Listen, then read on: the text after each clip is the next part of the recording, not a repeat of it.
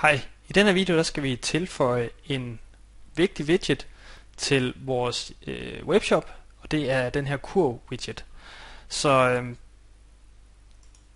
det første jeg gør, det er at jeg hopper herind under udseende, og så hopper jeg ind under widgets. Den her kurv-widget, den gør, at kunden altid kan følge med i, hvad ligger der i min kurv, og direkte fra den her kurv-widget kan kunden gå til kassen. Og den her kurv-widget, den hedder faktisk WooCommerce kasse, og den ligger her. Så den vil jeg lige prøve at tilføje til min højre sidebar. Jeg lægger den over mine produktkategorier, og jeg kalder den for kurv. Og der er faktisk ikke rigtig nogen indstillingsmuligheder, så jeg trykker bare gem. Hvis jeg så prøver at gå ud her på min webshop, så har jeg nu min kurv liggende herude.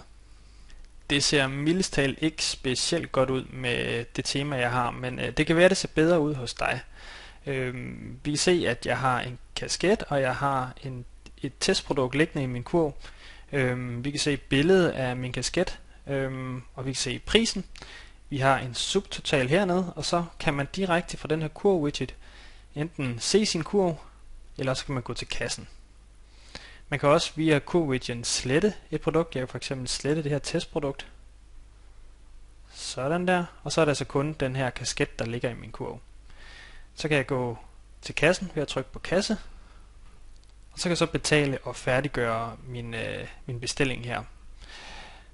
Men det var faktisk det, jeg viste i den her video.